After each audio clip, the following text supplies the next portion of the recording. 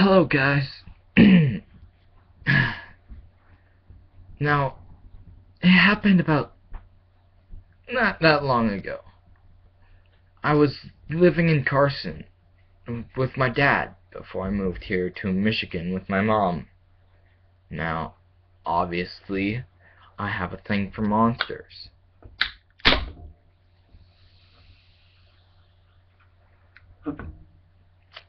But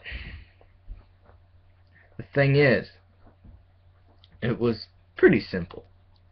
Now, let me revive what had happened, recount the tale for you. It was a pretty great day out.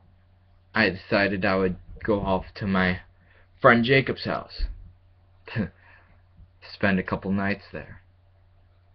Now, this wasn't uncommon for me. Of course, I went over there all the time. It was practically like family to me. He was practically like family. Now, I shoved some clothes in a bag and some snacks if I got hungry on the way over, and a little bit of cash. Now, I was pretty tight-fisted when it came to money, but I barely contributed to our money usage.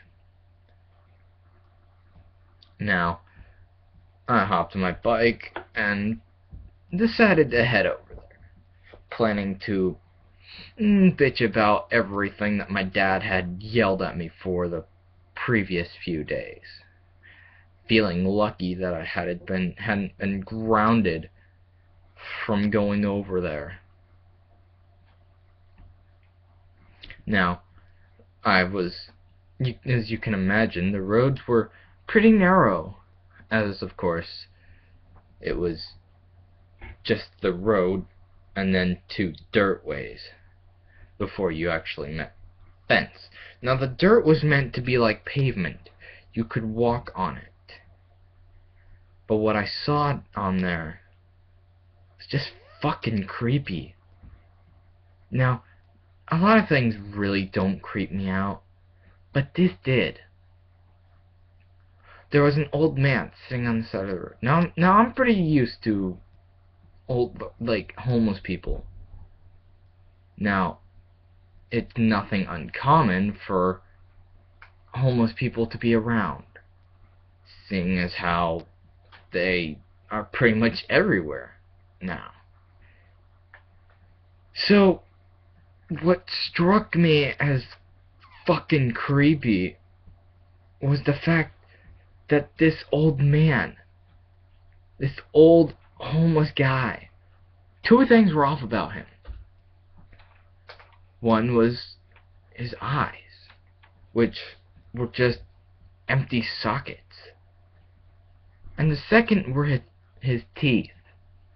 The second was his teeth, which were sharpened to a point and were red and yellow stained.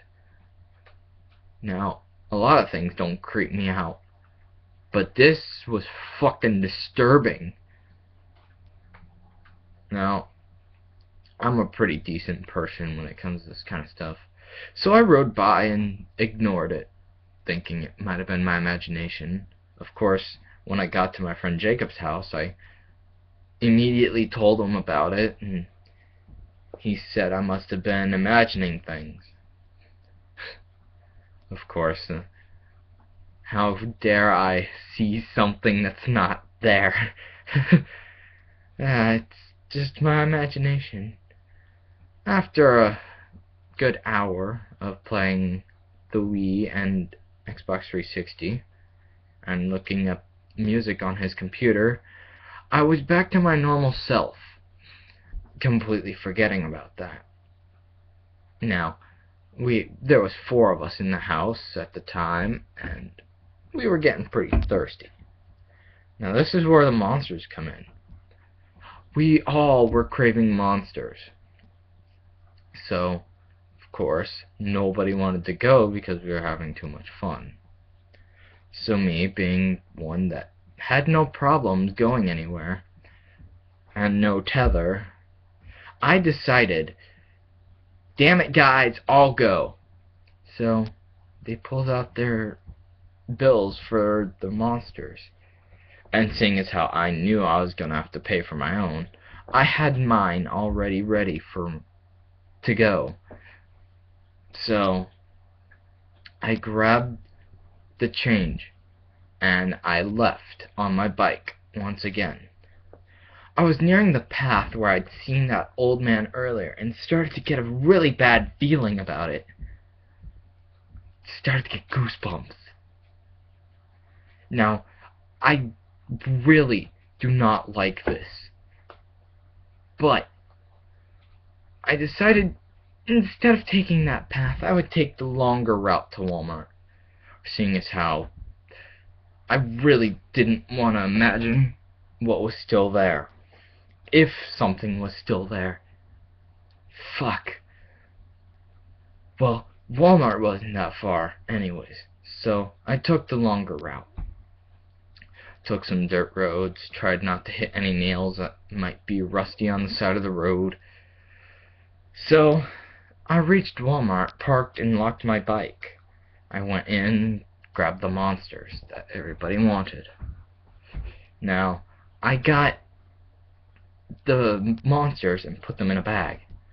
Now, I was heading out the door when I saw that fucking thing sitting next to the door, no eyes, and fucking creepy ass grin on his face. Now, this would have been fine had it not been for the fact that he had a hat with change in it. And he said 2 words. Change, please. Now, I don't care who you are, but that's creepy. No eyes, red and yellow stained teeth with a hat saying, change, please. Yeah, no. Absolutely not. Now, what I did was real calm and real gentle. I told him, I'm sorry, sir, I don't have any change. That was a fucking lie. I had, like, 2 quarters in my pocket. Now, I grabbed my bike, and I heard the sound of crackling bones as I started to pedal. The man was standing up. I didn't find this creepy, because maybe he had something else to do. What was creepy was as soon as he started running after me. Now, I could hear him coughing behind me. Now, seeing as how he was old, I didn't think nothing of it until, of course, I was still facing forward.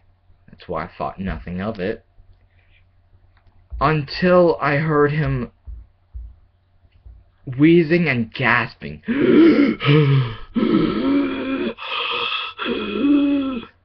He was still running after me. So I pedaled faster, thinking, fuck, what the hell does he want? Shit! Jacob's gonna be so pissed if he finds our house. Well, I lost him in a trail of dust on the dirt path, which was about 2 minutes away from where Walmart was, and about a mile on foot from Walmart. That man had followed me an entire mile on foot, just running and gasping and wheezing. Oh my god. Okay. Okay. So the man was nowhere to be seen as I pulled into my friend Jacob's place again. I dropped my bike and walked in with the monsters. I was happily greeted by everybody. Shadow! Yeah, I got your monsters. Don't worry. So I sat down, and it was about 2 hours later when we heard a knock on the door. It must have been Christian's dad, because, well, this just had to have been. Now, Christian started grabbing his stuff, which indicated that he figured it was his dad, until Manuel looked out the peephole. Now, Manuel's not that tall, but he can still see through the people on the door, and said it wasn't his dad. As a matter of fact, it was some guy with no eyes and a fucking creepy grin. Instantly I knew who it was. It was that fucking... God, that guy from earlier. I didn't want to say anything, so I told him ignore it. And we all went back to playing our games. We turned on the TV and lowered our voices, though. But again, a knock came at the door. This one was more frantic, as if he really wanted in. Now, I wasn't prepared for what was about to go down. Now, this continued for a good 5 minutes of nothing but this, before his knocks began to get violent. Now, I'm not a person for really, like, fighting. I'm more of a person that runs. Indicate my tall legs and everything. Tallness, long legs. I can run. Breath, on the other hand, is not that great. My shortness of breath always causes my running speed to slow down, because I need to catch my breath. Now, of course, in our group, I was still the fastest and most agile person, so I was prepared to run. But when my friend Jacob opened the door, there was nobody there. Now, obviously, this was scaring all of us, because that wasn't a thing.